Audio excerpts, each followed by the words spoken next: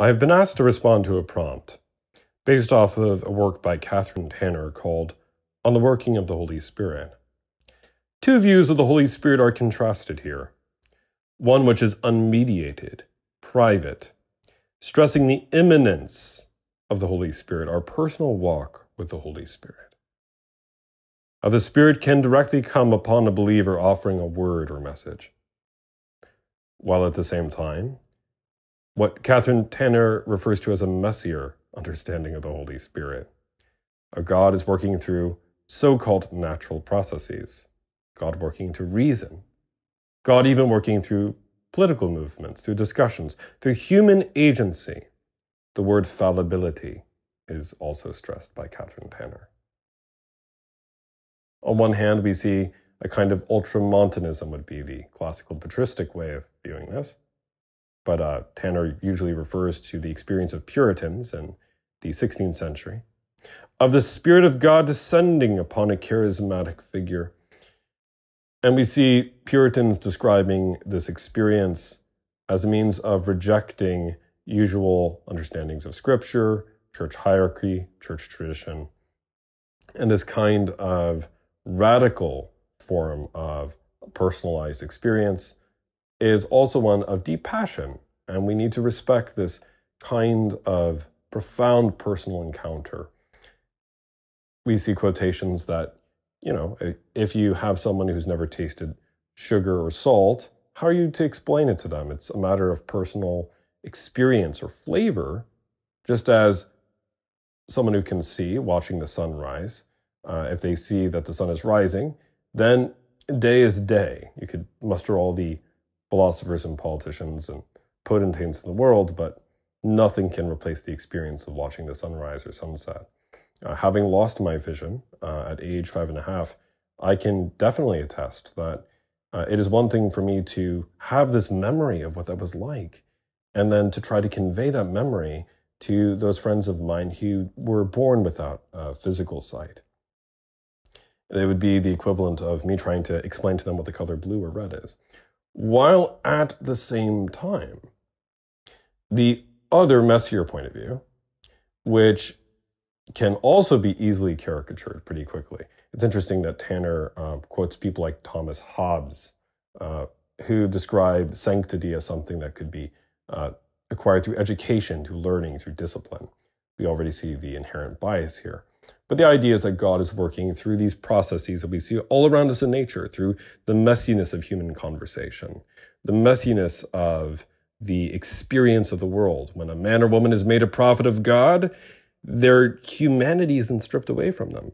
The authors of sacred scripture, as Tanner notes, is not removed from them. When Isaiah or Peter or Paul is speaking, it isn't merely the Holy Spirit talking outside of their childhood, their pains, their anguish, and their torments. Instead, the fullness of their humanity comes through. The totality of their humanity comes through. Yet herein lies my question. I have to respond with a question to work such as this. Tanner views this messier perspective in regards to language suggesting fallibility. And she also is speaking of Scripture in some sense as a part of this process, that we need to amend to some extent our understanding of Scripture in light of our growing understanding of reason. And while this is never explicitly stated in the text, nowhere does she say, okay, well, the Holy Spirit experience of a believer now is the same as a Holy Spirit experience of an author of sacred scripture. She never says that. However, there is no distinguishing I could find in the piece. And perhaps I didn't look more closely enough, but having read through it about twice now, there is no clear distinction, I find, between the unique authoritative status of sacred scripture and the inspiration of scripture versus the Holy Spirit experience that we as believers possess now. Now, don't misunderstand me. According to 1 Corinthians, it is very clear to me that the gifts of the Spirit are for today. Within the Roman Catholic world, I could point out miracles such as at Fatima, where indeed messages were given to 3 children, and there was a public miracle that was witnessed by over 100,000 people. Within Protestantism, we see the rise of the charismatic phenomena. While there are frauds, not everything is subject to a hoax. There's many real phenomena, some of which I believe I have witnessed. And I believe that there can be experience of legitimate prophecy. Within Eastern Orthodoxy, you have figures such as Elder Paisios, who, like Padre Pio, could bilocate, be in two places at the same time. So in terms of that immediate, extraordinary form that Tanner references within the puritanical world, that is very real, along with the natural Messier process. It's a both and, not an either or. And I want to stress that. Much of theology is a both and rather than an either or, in my opinion. On the other hand, we need to recognize that these current experiences, which are termed within the Western Church often as private revelation or prophetic revelation, rather than public revelation, usually reserved within Catholicism and Orthodoxy to Scripture and tradition, and within Protestantism simply to Scripture, sola scriptura. That there is a distinguishing factor between these two, between that which is taught as uniquely inspired Scripture and that which is our own experience. Now, I would like to add here, I wish I had more time. I would love to add here the reality that terms such as inerrancy are often used to describe the role of Scripture. I actually still enjoy using this word. However, it is highly misunderstood.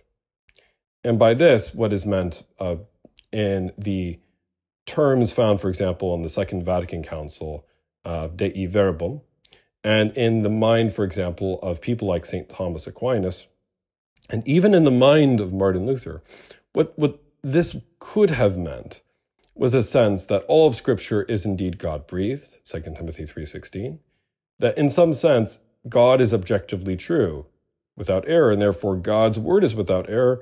However, at the same time, it is through the agency of human beings within their culture, within their circumstance, within their own day-to-day struggles, within their own sufferings, anxieties, and within the limitations of their time. So I don't expect, for example, the Bible to be a book on physics or on dental hygiene, or necessarily to present all the factual information of cosmology necessarily. However, I do expect it to be, to paraphrase one very famous Western theologian, the words of God in the words of men. And I would add here the words of men and women. Now, there should be nothing controversial about that, but terminology such as inerrancy has been hijacked, regrettably, by those who would want to try and turn the Bible into a blueprint for material outside that purview. And it has given the traditional terminology a bad name. And as a result, what we have going on, for example, is a desire to move away from this and to perceive Scripture under different terms. So that could be a separate discussion entirely, but the Holy Spirit uniquely spoke to the apostles and prophets in a way that the Holy Spirit perhaps doesn't communicate to us in the same way. And yet, it is still the same Holy Spirit. It is still the same divine third person of the Holy Trinity. And it is still an immediate experience. So I don't think we're going to be adding books to the Bible anytime soon.